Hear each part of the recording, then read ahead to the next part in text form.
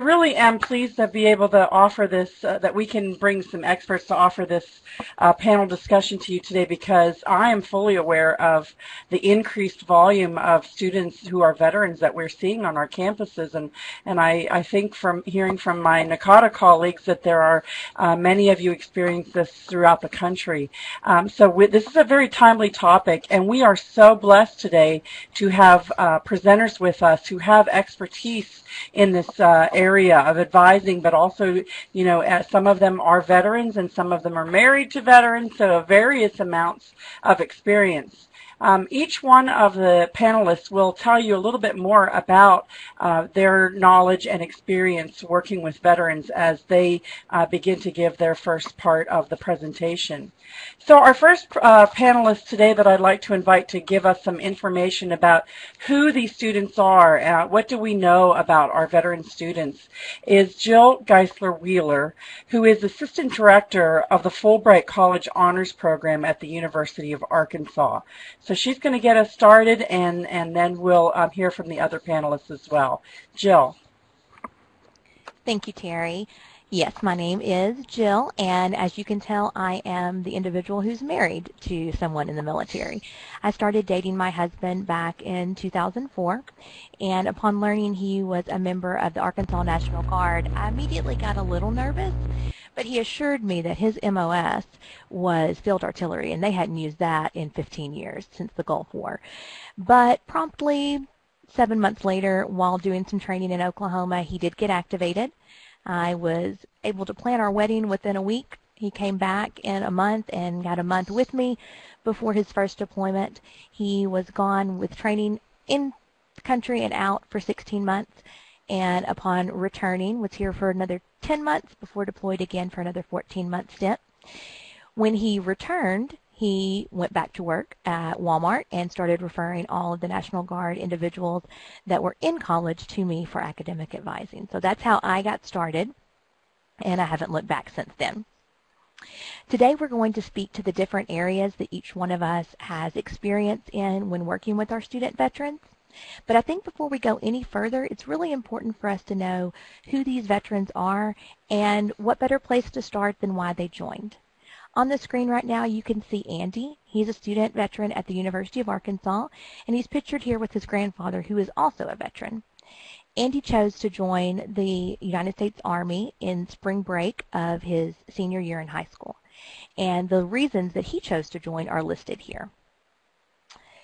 Still, others joined for different reasons, like the ones listed on this next slide. And, of course, family tradition and things along that nature are always a strong motivating factor. But then also, we've had students that are here that have joined to get out of trouble because they were hanging around with the wrong crew. So there was lots of different ways and reasons why students will join their particular branch of the military. So now that we know some of these reasons, it's important to also know about the two main forms of service. You have the active duty and the reserve component, or the National Guard component. The active duty can be looked at as full-time military. So 7 days a week, 365 days a year, 24 hours a day. So all time, all military.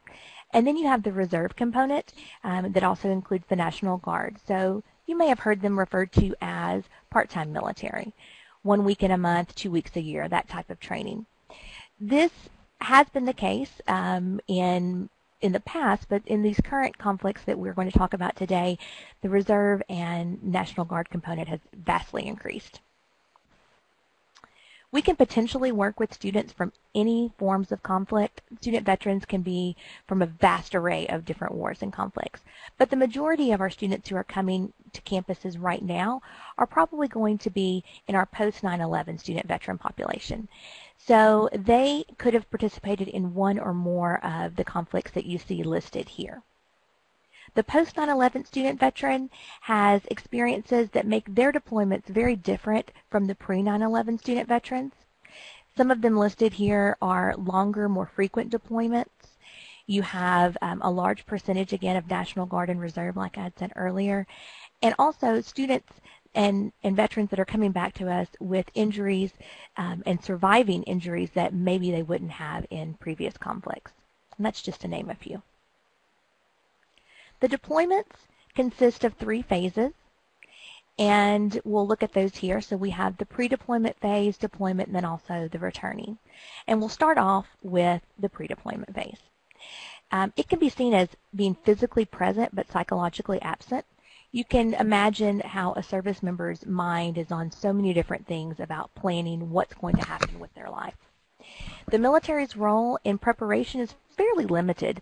They will require an emergency contact to be given, and they'll also put together a pretty basic power of attorney for the servicemen and women. They are generally required to do the rest of the planning themselves. Hopefully there will be a family readiness group or an FRG that is local and that can help with family and loved ones in this transition. But probably last on their mind is our institutions and what they need to do with us.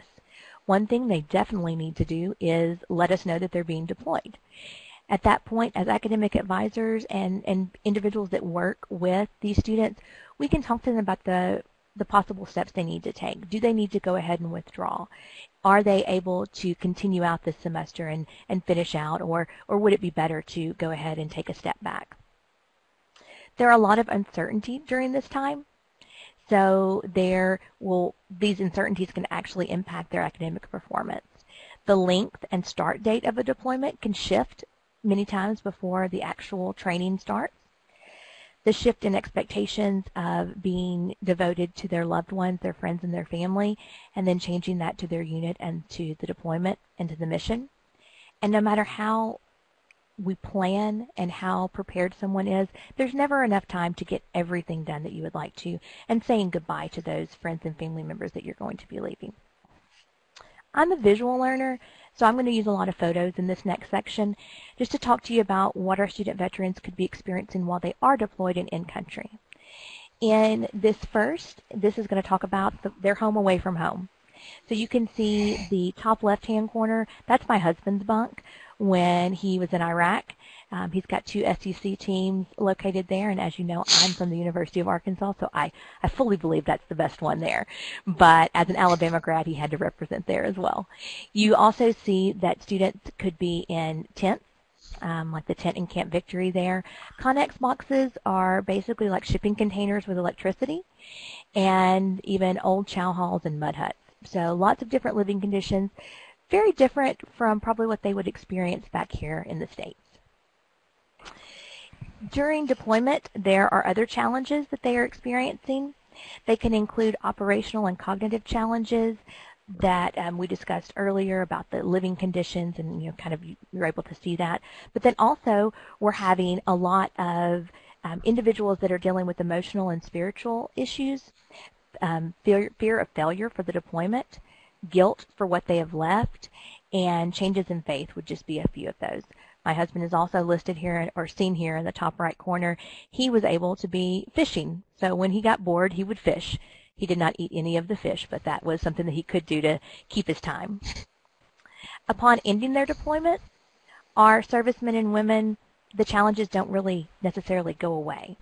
There are now new challenges that they have to deal with, like traffic, crowds, being unarmed for the first time in many months, difficulty relating to friends and family. So they have missed these individuals for their whole entire deployment, but now the individuals they miss the most are their buddies and their unit members who experienced the same things that they did. And oftentimes they question what they're doing now that their uniform is removed and they don't have orders to follow. What is it that they should be doing? It's clear that while deployed, our veterans have different ways of thinking and acting that have been able to keep them alive and to keep them very safe during their deployments. And here is, on this slide, is a list of different ways of things that were very helpful while during deployment that can become more problematic when they return home. Everyday tasks like driving, going to the store, or even being in a classroom with only one visible exit can cause a lot of fear and anxiety and frustration for our servicemen and women. Andy talked about a sense of vulnerability when he returned that he didn't really expect. He didn't expect to be constantly checking for his weapon and the rifle that he had carried the whole time he was deployed. He didn't expect to have questions about faith, but upon deployment, one of his unit members did commit suicide. And so what is he going to, what does he believe and what is right? And then he also, like I said earlier, didn't really know what to do once he didn't have orders to follow unconditionally. He was a little left adrift as far as what the next step would be. I also want to show you real quickly the vast differences in the percentage of the American population that has been involved in different conflicts over the years, and compare that to the post 9/11 population. So we can see that it was close to 9% of the population that had some involvement in World War II, and now those individuals came back with much more support and a country that understood a little bit more than many of our student veterans are having when they return from their deployments. Today's post 9/11 student veterans make up just around 1% of the total U.S. population. Now that we see who this population is and why they have joined, I think it's important to talk about what they need once they get back to us on campuses. Absolutely, Jill, and thank you for giving us a great introduction to who these students are. As advisors, I think it's important that we know where they're coming from and some of the experiences they've had that will be unique to this population. So our next panelist will be Kent Seaver, and Kent is the Director of Learning Services of Northlake College, and in case you're like me and don't know where that is, I had to Google it. It's in Irving, Texas. And Kent is going to share with us information about what our veteran students might be experiencing as they decide to come to college and as they enter our campuses. Kent. Thank you, Terry. Basically, I started working with student veterans in active military about 16 years ago when I would administer CLEP and distance learning exams, primarily for those men and women stationed at the Naval Air Station over in Fort Worth, Texas, which is just down the road from us. I discovered then that the skill set that those men and women possess oftentimes goes beyond the classroom and what we call textbook knowledge. The first slide that you're seeing has to do when student veterans make decisions about going to school. When any student veteran makes the decision to come, or in some cases return to school, one of the first questions that they're going to ask is, how much is this going to cost? Fortunately, most of our servicemen and women are eligible for the various types of benefits, both from federal as well as state programs. For example, Chapter 33, probably the most applied type of benefit by our student veterans, can cover virtually all costs associated with going to college, even housing if it's necessary. Other benefit chapters include Chapter 30, which consists of Montgomery GI Bill vets who served on active duty prior to 9/11, sometimes called the Old School or Old GI Bill. Another one that we're seeing a lot of now, at least at the community college rank, is Chapter 31. It's also known as the Vocational Rehabilitation and Employment Program. Its mission is to help veterans with service-connected disabilities prepare for, find, and even keep suitable jobs after college. Like any student, the student veteran should have a list of items they need or find important when they're pursuing their education. Because of the skill set and issues already addressed, it's important for student veterans to see if the school has veteran support, or in some cases, veteran outreach. One such outreach is the in-house veteran centers, many of which are standalone, one-stop shops separate from your already existing advising offices. One final thought on this slide is that people, students, and especially veterans, need to do their own research. If something seems too good to be true, it probably is. Some, quote, for-profit colleges offer solid programs, but especially student veterans have to weigh that cost involved with what might be the return on that investment. If you are a student veteran or you've ever worked with one, you know about the DD-214. It is basically your career summary, who you are, what you did in the military, and for how long you did it. It is the starting point for every veteran attending college.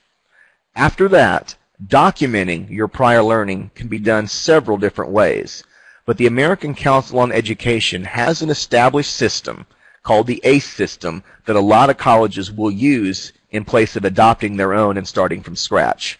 It's one of the best because it's recognized but it's also one of the easiest because it already exists. I guess the best answer as to what prior learning is, in my opinion, is found right here in this particular statement from the University of Georgia. I like this because it takes into account the knowledge that the student possesses, the student veteran in specific, but also how that knowledge relates to college courses. It connects the dots for the students and allows their experience and knowledge to be validated in terms of educational use. This next particular slide basically addresses the four most common areas of prior learning, and it's assessed in four basic ways. You see the first, the military coursework, is simply that. It's a comparison of a course or training one took in the military with something offered at the collegiate level. Basically, it's a comparison and a contrast. This document is the most common one used to show these comparisons, a joint military transcript. As you can see, it details the specifics of the course, not just for the military, but also for the college equivalent. So again, you can see what's included and also what's not included. Aside from the course specifics, military coursework and experience can easily be translated into specific degree plans or even career fields. One great example of this is seen here, courtesy of military.com. If you trained or had experience in a health-related field like allergy clinician, there are at least 6 areas of study to the student vet available in a college where prior learning can be applied. That's 6 specific degree fields that they can move into, if necessary, with their already established prior learning. The next particular slide deals specifically with the portfolio. Now, on purpose, I'm not going to spend a lot of time on this, but I will go ahead and explain it in these specific areas. They're popular among some student veterans, especially those entering 4-year institutions, but they're probably also the most subjective because they rely a great deal on the student's narrative as well as evidence. Basically, the student has to justify why they need the credit. Instead of a test score that you can see or a grade that you can see that you've earned, the student vet essentially lobbies a college for credit based upon what they experienced in the military. From my own personal experience here at North Lake and at Tarrant County College over the last 16 years, the most common way to illustrate prior learning is via the college level exam program, also known as CLEP. For almost 50 years, all types of students, including military, have used CLEP exams to illustrate prior learning and therefore attain college credit and also avoid unnecessary college classes, expenses, and frankly, saving them a lot of time. There are specifically 33 CLEP exams, but as you can see, they're broken down into 5 specific subject areas, and the exams themselves range from essay to multiple choice. Most exams are timed to last 90 minutes, and just about all provide a score at the end of the exam, with the exception being the English composition, which of course has to be graded. This is very, very good for student vets needing to enroll quickly or determine what step is next. They get their score, they go enroll, or they go see an advisor, and immediately they know where they stand in terms of the credit that they've earned. Ken, thank you. Those are some very good specific examples of things that our student veterans will be bringing to us as they enter into our colleges and universities, and we really need to try to help provide a smooth transition for them, so very helpful. I want to go back to Jill and ask you, Jill, if you could share with us some more information about, why is it important that we have veterans on our campuses? What do they bring to our culture and our campus? That is a great question, Terry. I think we all know that student veterans do bring so much to our campus and our classrooms, and sometimes it's part of our job as their first contact or their academic advisor to remind them of the strengths that they do have. They have many strengths and characteristics that our traditional 18 to 24 age student population may not. We have a lot of those listed right there. Once they return, they're no longer wearing their uniform. And if they do not disclose that they are a student veteran, it can be very difficult for us to be able to give them the services that they need. And this does pose very specific challenges for us. Advisors are often the first impression that a student veteran will have on campus once they have been admitted, and we're also keepers of a vast amount of knowledge. In the military, service members have what's called points of contact, or POCs. And while we're not always the correct person that our student veterans need to get in touch with for specific issues that they're having, it's important that we have our own POCs that we can pass along to our students in our meetings. A list of POCs can be likened to the best phone book ever. You will have a list of information of the individual's name, what it is, their phone number, and then what it is that they can do for the student veteran. And as advisors, these are the people that we need to know in order to best assist our student veterans. Names and relationships really do make a difference when working with our student veterans. If a student veteran has a good relationship with me as an advisor and a trusting relationship, and I tell them to go to see John in Hunt Hall, and he will take care of your credits being transferred, that is going to have carry so much more weight than if I just tell him, go to the registrar's office and get everything taken care of. So having that relationship, and even saying something like, go see John, my friend, or my friend John, so that they know that this individual has worked with me before when I'm working with student veterans, and they automatically have that trust there. For us, POCs can be as easy to establish as a new Excel spreadsheet. We all have plenty of those laying around. And while we don't have a lot of time, taking that extra time is really going to make all the difference when you're working with these servicemen and women on returning. Some examples of individuals on your campus that you might want to reach out to: if you have a Veteran Service Center, they would be a great place to start for sure. A VA certifying official who is going to make sure that they receive their funding each semester would be a good person to get to know. Someone in the registrar's office that could evaluate prior credit, like Kent was talking about. The tutoring center, Center for Disabilities, and also a writing center, those could just be some great places to start, and your POC could be many, many, many more people than that. We are extremely busy, but like I said, having those connections will make a difference in the transition from boots to books for our servicemen and women. We should also take the time to walk our student veteran through different things, that extra step, so actual course registration. Instead of just handing them a sheet of paper that says, this is how you use, on the University of Arkansas campus, we call it ISIS, it's the PeopleSoft system. Here's how you use it, go do it. Walk them through adding that very first class so that they know exactly the steps that need to be happening. Explain the difference between dropping a course and withdrawing from a semester. This can make a big difference on the funding that they receive, if they're going to have to pay anything back because they did have to drop a course or they did have to withdraw. The deployment status versus registration status. There are times when our servicemen and women return home, but they are still not free to go about living their lives. They're not released completely. And those individuals, were they to enroll at a university or a college, could not receive the benefits because they have not been released from their deployment. So understanding that. And some campuses require freshmen to live on the campus their first year. This could be a problem, and knowing who to contact in order to make sure that these individuals could get a waiver from that or would not have to do that. And as Kent discussed, understanding how their previous training can prepare them with either credits or also giving them an idea of what they're going to do next and maybe what their major may be once they're here. While everything we do is very important when dealing with student veterans, maybe one of the biggest things and the most important is making sure they receive their funding. So every semester, a student using the GI Bill or any form of military supplemental payment for their school has to have an approval from an advisor that says if the student takes this class this semester, after so many semesters and so many hours, they will receive a degree. So these are all going towards a degree. For a lot of students, taking general electives is fine, and even for our student veterans, but understanding that at some point those classes have to be working towards their degree.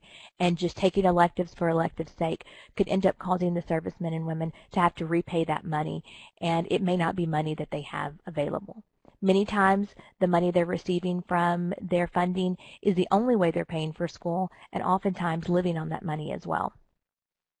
While most of us have likely moved away from paper files, when dealing with our student veterans and keeping up with this information, sometimes that might be the best option for you.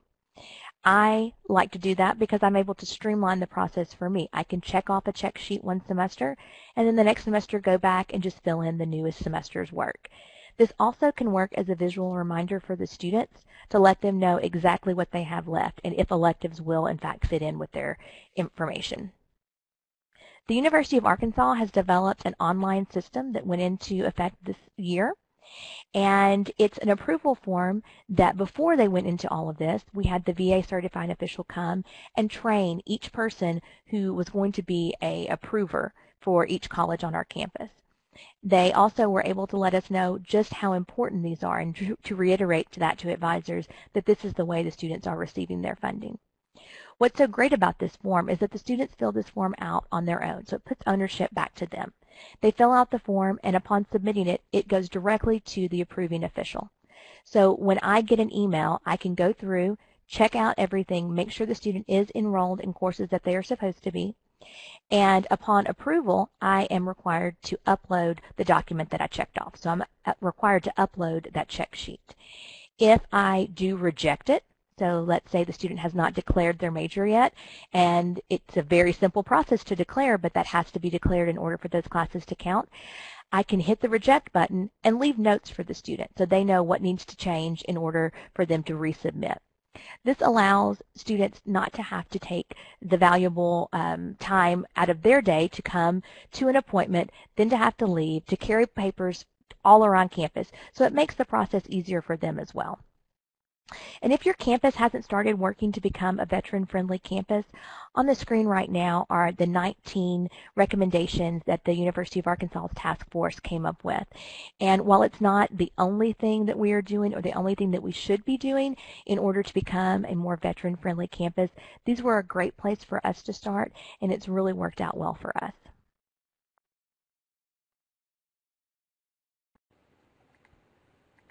Thank you, Jill. I really appreciate the very specific examples and ideas. I think everybody's going to be able to take away something from this presentation that they can begin to use on their campuses.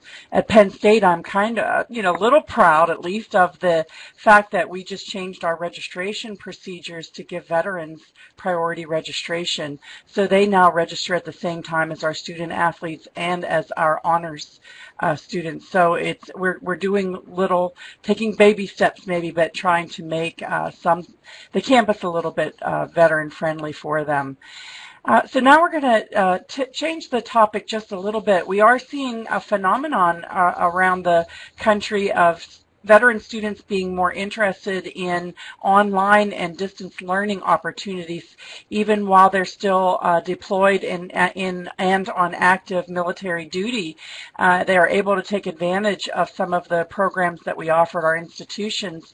So we've invited George Trevino and Terry Watson to join us from Penn State's World Campus.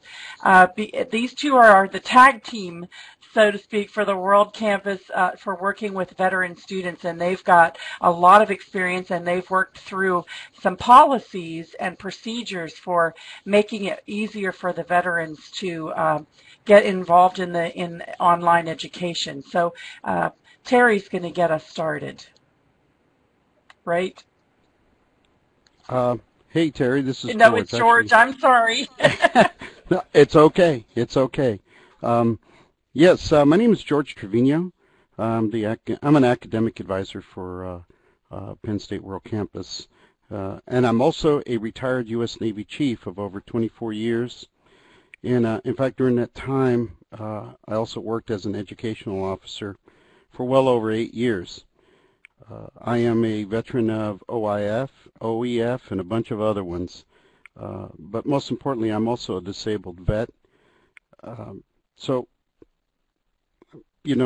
this slide, veterans have a certain perception of college. And when they start their education, they soon realize that the college culture is very different. This statement is basically only one reason why several of them are beginning to choose an online post-secondary education. So there are many different types of veterans.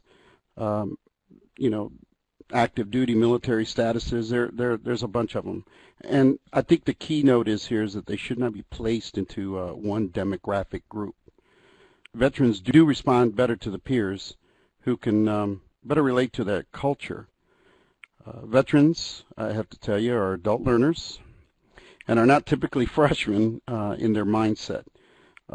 So when dealing with them, especially over the phone, because we don't see them face to face on an online environment, they really appreciate the directness that can be given to them, so they can better evaluate their situation, academically.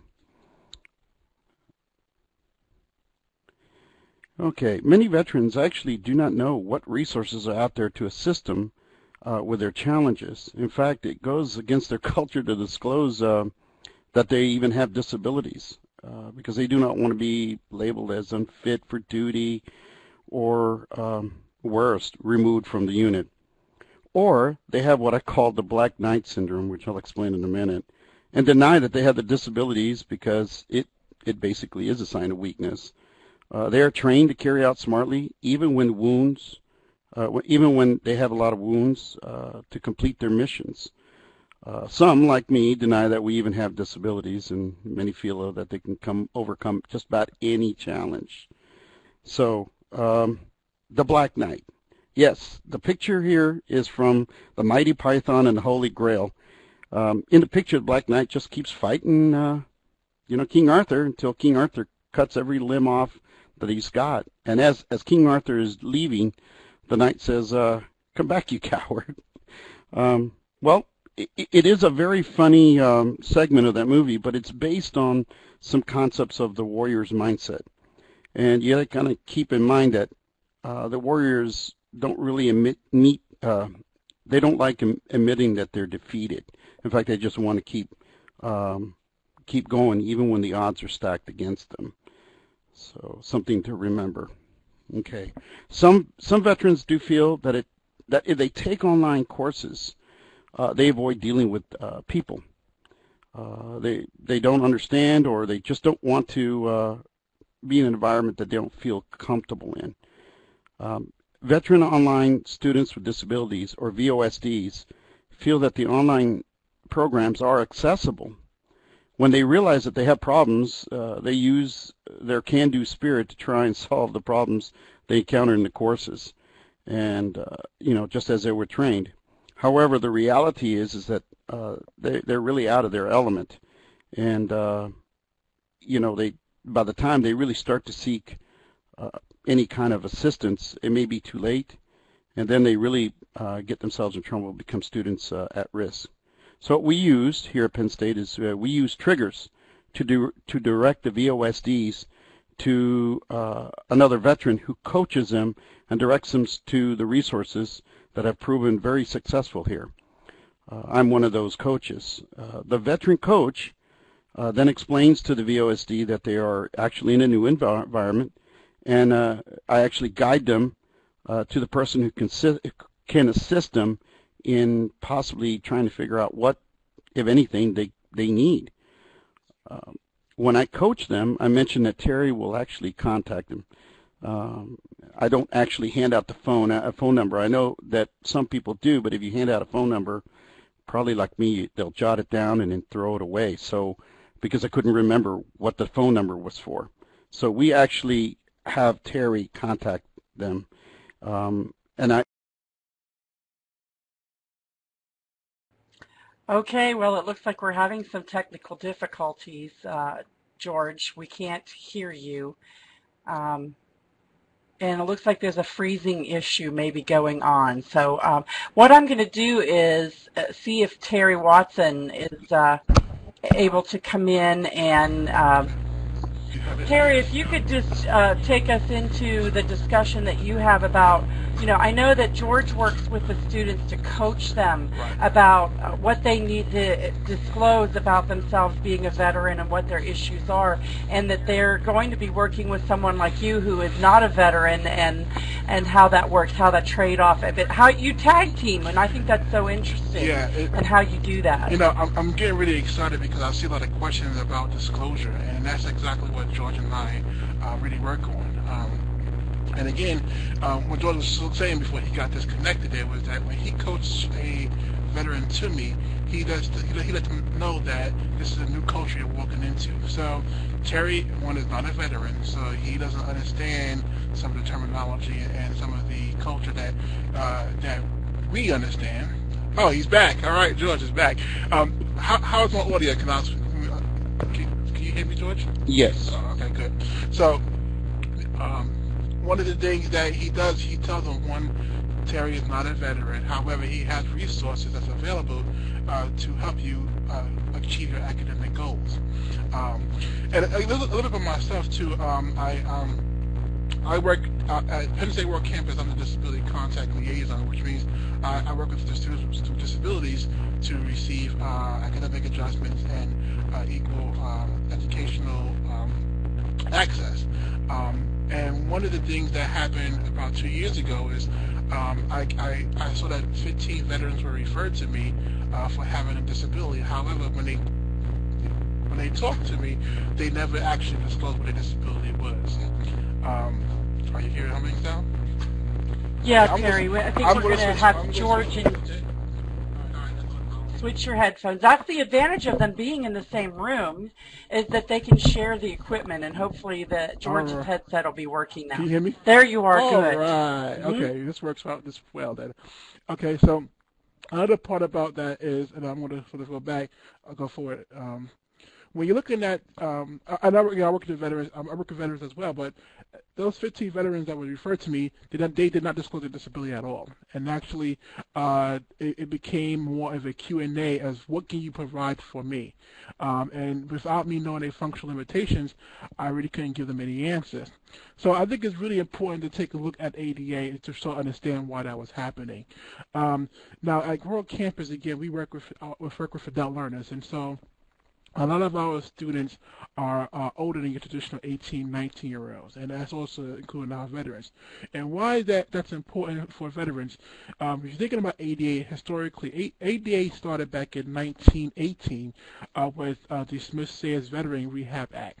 So it actually started with veterans, but as time went on, the ADA and also with ADA and academics sort of went away from veterans. So we sort of try to bring that back. But the most important part about that is that a lot of our students are born prior to ADA as we know it today. So our students went through grade school, high school, without actually having that implemented into the programs. So it's really important for institutions to figure out how can we educate our students about their accommodations, about disability services, about those resources, because unlike our traditional students that are coming in right now, they did not have that information available to them when they were in school. And then if you look at those numbers there, our veteran students that we see are actually, the percentage is actually even higher than our non-veteran students when looking at the age demographics for our World Campus students. The biggest part about World Campus, again, is the online platform. And so when people think of the online institution, they think about online plus the institution equals educational accessibility. But actually, you're taking that, you look at it closer, it's actually just being available. So you're making education available to students that otherwise wouldn't have it. For it to be accessible, it takes a team to make that happen. And so when I'm talking to a lot of my veterans, I hear a lot about the reason why they chose the online environment because of the flexibility, the institutional commitment. Again, they don't, if they have to move or they get deployed, they don't have to worry about, dropping the school because they have to move locations. They can take that with them. The other part about that too is the easy in transition. We see that quite a lot. We see that with students who are with PTSD who have issues with being inside a classroom. So by being online, being in their own environment, the perception they don't have to worry about that. But there's a lot of misconceptions about what online access actually is. And what happens is when a veteran talks to me, that's being coached over to me, typically by George, I get the opportunity to explain to them exactly what equal access is. And when I do that, it becomes it's sort of introducing them to a new culture. So saying to them, by being a student here at this institution, your rights as a student to get equal access is like anyone else here. But this is how the process goes. So here at Penn State, we sort of started the VOSD initiative, which stands for Veteran Online Students with Disabilities. We got tired of saying that over and over again, so we just called it VOSD. But what we really focus on is trying to make sure that those particular students have the opportunity to at least have the conversation about disability services. Since we've done that, the numbers have really skyrocketed, and I'll show you that in a future slide. So again, it's really important also to let students know that ADA also exists online. Just looking at the veterans that came across my path, I'm seeing a lot of veterans with vision and hearing impairments, as well as TBI and other cognitive functional limitations. But with our students who have hearing and vision impairments, there are specific accommodations that requires a team to make their work accessible. So it's really important that we make that known that ADA also exists in this platform too. Looking at some of the numbers, after we started our VOSD initiative, we really saw the numbers increase a lot. We actually went from 3 students to 61 students, again veteran students, just in a short period of time, just by changing our process. And again, that's going back to George coaching them over, letting them know that he's not a veteran, he's going to ask these questions, sort of bear with him, humor him. If he doesn't know what MedBoard is, don't get upset. Again, he hasn't been through what George calls the boot camp. So I think it's really important. So what happens here is with the, for Marcel? Okay, I'll keep going down. So when what we got from having veterans be a part of disability services, 2 key programs came out of that. One of them was the Syllabi workshop, really which helps veterans with TBI and memory loss to keep track of their academics and their syllabi. The other one is the category of disclosures when we were looking at the culture of non-disclosure. And this goes back to how do we get students to disclose their disability is even more difficult when you're looking at veterans who are coming from a culture of non-disclosure. So we really want to focus on being able to figure out what are those barriers that your current institution are presenting to set barriers for them disclosing. And that could be many things. It could be not having a veteran staff.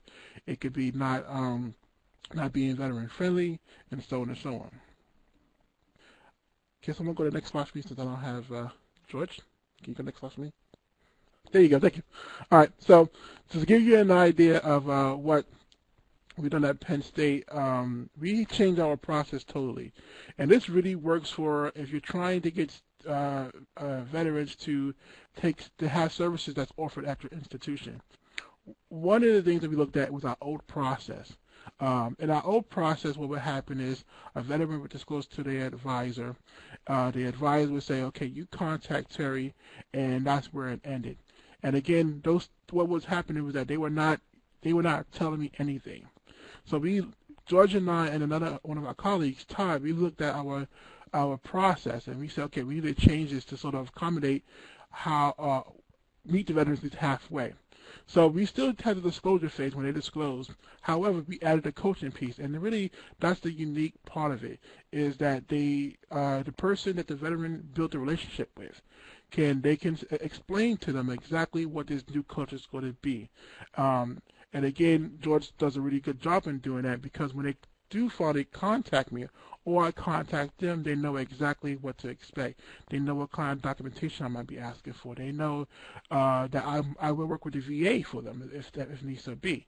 So it's really about looking at your institution to see how can you change it to meet the veteran culture. So I am going to pass it back off. Oh, And I want to thank you, Terry, for those ideas. When I said tag team with you two, I'm serious. It's a great team effort, and I think that sometimes, we have to do things in teams. And George, you got cut off. The technology failed when you were talking, but we got a really good question in related to what you do that I'd like to ask you to address. Rosemary Kelly is asking, how are coaches trained?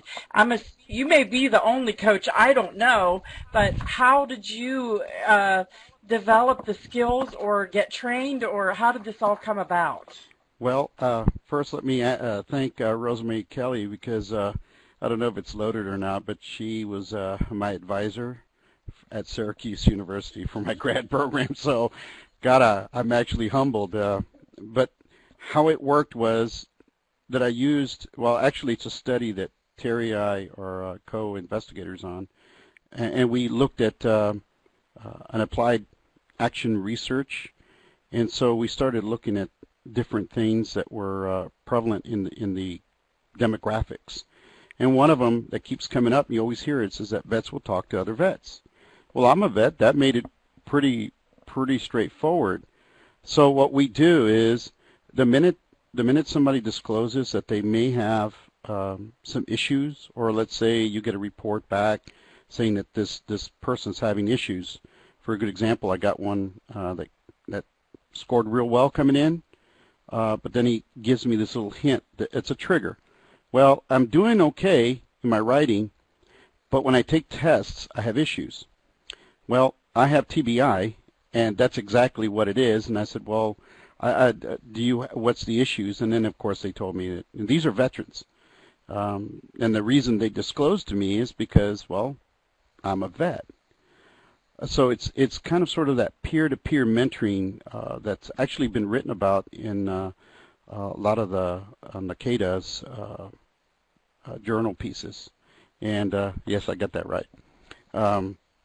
So, using those models and using them as a benchmark, we were able to then start looking at our processes, which is my forte. My background is quality systems management, and so we did the study based on Lean Six Sigma and the DMAIC model.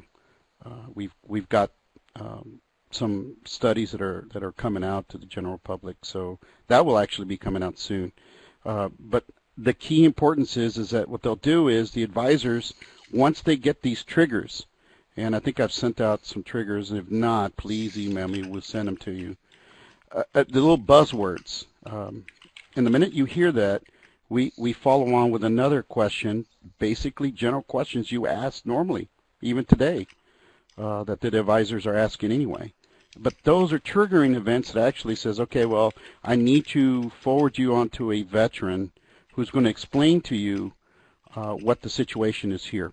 And from that point, when I get them, I basically tell them, hey, listen, you're coming into a new environment. You want to get command awareness. I mean, these are all words that veterans understand. And to gain that command awareness so that you can complete the mission. And that is, you'll have to work with this person who's not a vet. So don't yell at him, because that's happened. Don't yell at him. If he asks you what's this PCS or what does TAD mean, if he asks you, please tell him, because he's actually going to help you out. So basically, I like Terry says, what I do is I basically act as an interpreter between one culture to the other. And when that happens, it's magic. In fact, I was talking to one that's actually graduating next semester. It's almost unbelievable. But I hope, as far as teaching others to do that, we have another person that we're actually teaching, but it's very straightforward. I know I've been asked, how do I do it? I'm a one-person shop. Basically, I suggest, well, you have a student body of veterans. they're looking for work study. Have one come on in and learn the craft of, talking to people, and in particular, veterans. If you get a veteran online, hand them over to the other vet for just a few minutes. I think my average has been 17 minutes. And the minute that's done, he tells them exactly what's going to happen, sends them right back. And it's part of what Jill was explaining earlier about, peer-to-peer mentoring. And I'll tell you, veterans, if they say, hey, you really need to talk to this guy, and another veteran's hearing, they'll go and talk to that guy simply because the other veteran validated. So I hope I answered Rosemary's question, because if not, I'm going to hear about it. You were put on the spot a little bit That's there. okay. Ken, did you have something that you wanted to contribute here? Well, actually, I just went ahead and typed it, and it kind of goes back to the statement I made in an answer earlier about how do you make people aware if you're a vet, if it's not on the application. We have found that vets are great recruiters, and word of mouth, believe it or not, works really well. If a vet's in a class and he sees another vet, either he's identified himself, right there is your great source of information exchange. And at that point, then they can refer each other for any sort of specific assistance they might need. We also have a question about whether or not we provide any personal counseling in terms of related to therapy. Eric Rosenthal has sent that question in. Are students provided with personal counseling or long-term therapy? What kind of resources do you have on your campus for that, for the veterans? That's a really good question. And whenever we have a veteran, especially when, again, we're talking about the culture of non-disclosure, and I use that a lot, where, disability and is one of those things that is sensitive to talk about anyway. And so during the intake, I'll actually ask those questions: is how are they taking care of themselves? I give them the example quite a bit about, you can't, the sort of the hierarchy of needs. And so you're trying to complete your degree, or you're trying to go to school. How are you taking care of yourself? Online is tricky because we have students everywhere. So in a way, you have to be knowledgeable about how to find resources in a specific location. The great example I can give you today was that I spoke to a veteran today during an intake, and they were actually not aware of some of the resources that was currently in their state. So I explained to them after the intake, what I would typically do is type in a zip code and see how can I find different resources in the area. If it be sort of like some different vocational rehab or just general counseling, because that's really important. Is providing academic adjustments is one thing, but actually providing services is something totally different. So. And at the University of Arkansas, we have a very large, for our university of our size, counseling and psychological services center. And two of the individuals who were on part of the task force are employees there. And so we have two people, one is a psychologist and one is a counselor, who work with vets and work to help manage and oversee other students who work with them as well. So we definitely try to get our vets in as much as we can, and if not, to refer them out to a center that we have. It's called the Vet Center, which is not associated with the VA locally here, but provides counseling that can be mental health counseling that does not then go into their file. So